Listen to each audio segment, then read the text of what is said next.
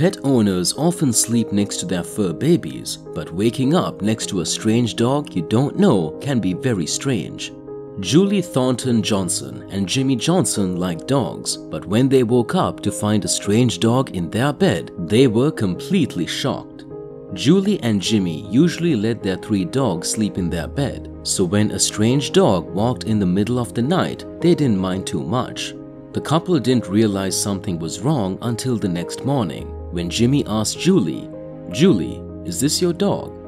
Julie and Jimmy didn't know where the 90-pound Bulldog Lab mix came from or how he got to be next to them without their other dogs getting upset. The couple was ready to adopt the dog, but before they did, they put up a post on Facebook to try to find her parents. Chris Hawkins and Felicia Johnson responded to the post by saying that the mysterious dog is theirs and that her name is Nala. Nala ran away after getting her collar off while out for a walk.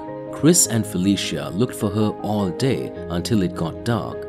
They hoped that Nala would eventually find her way home, but she got scared by the storm and went to Julie and Jimmy's house instead. Julie said, "Some people have asked us things like, did she come in through the AC vents? How did this dog get into the house? No, she just walked in the front door." Julie and Jimmy became friends with Nala's parents. They even got together with the Johnsons' dogs for a playdate.